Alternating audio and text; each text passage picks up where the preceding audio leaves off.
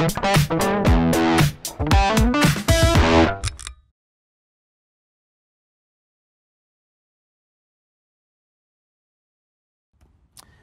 5, special occupancies.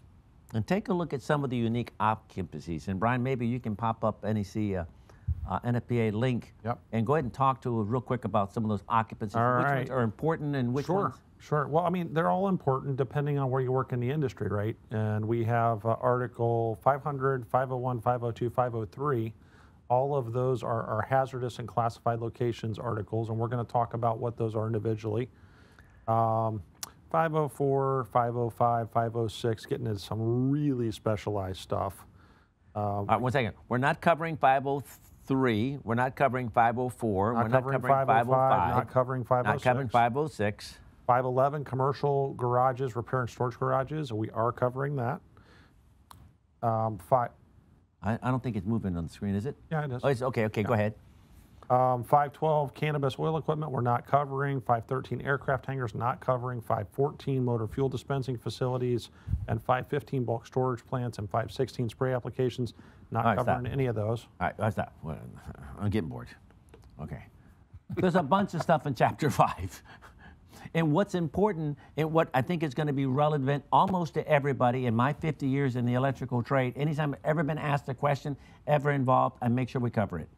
So there are unique scenarios that we're not going to cover.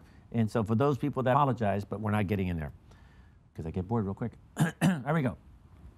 First thing is Article 500, hazardous classified locations. Talk to me and talk to us about this triangle and how this ties in to Class 1, Class 2, and Class 3, as well as, 50 zones. Talk to us. What are we talking about when we're talking about hazardous classified locations? Yeah, we don't want things to blow up. We don't want things to burn up. And so you have certain gases that, like hydrogen, for example, methane, flammable gases, and say you're in an outdoors location, there might be a certain amount of gas mixed with air, what have you. You have an explosive environment. Okay, so we have the gases. Which is the fuel. And we have the 3 parts. Talk to us about what's going on here.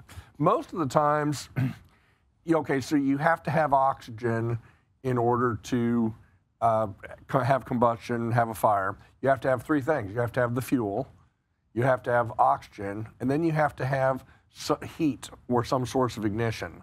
And so most things, if you have in a container, they're not going to burn because there's not oxygen.